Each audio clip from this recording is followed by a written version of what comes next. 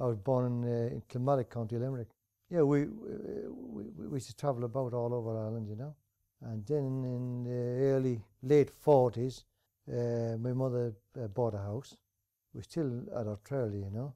And then we decided to take a bash and seek a fortune in England, which was a lot easier, you know. Because in Ireland, if you could sell a carpet on the doors in Ireland, you could go anywhere in the world to sell one, because it was twice as hard in Ireland. Because they had no money neither in the 50s and the 40s, you know. And of course, we came to England, me and my mum.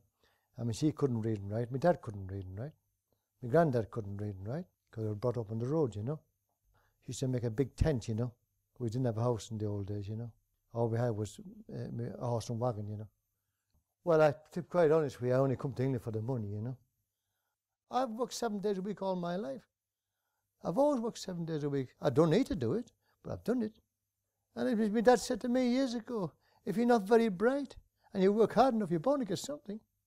And it's right, isn't it? We all can't be engineers, can we? You do jobs what you're capable of doing. An old fella told me that years ago. He said, when you get to England, you know, he said, there's plenty of work, but you got to take any job that's going. And I've done every job, no matter what it was, I would never say no. So we have the same thing today, where people go mad about these Polish people coming into the country. But believe me, they're all good workers. And I've worked with them all. I've worked with Czechs, I've had them working for me. If you take any job that's going, you deserve the money. And if you ask them, if they come to you for your job and you say, I'll see you at 6 o'clock in the morning, they're there. And I've got a good squad of lads working for me now, you know. They've been here since I started, you know. You know what the lads do is my niece is gone now. Arthritis is killer. But the lads, well, they always get the lads, you know. It gets you, when you get a bit older, it gets you, you know, on your knees all day long. I mean, I never advertise. They just come in, you know. So when it's a really bad day, always somebody comes in. Oh, that's funny, isn't it? When people say there's a recession on, they say, isn't it very quiet down the street? I say, well, God's good, you know. And He's always looks after me. Money's a tool.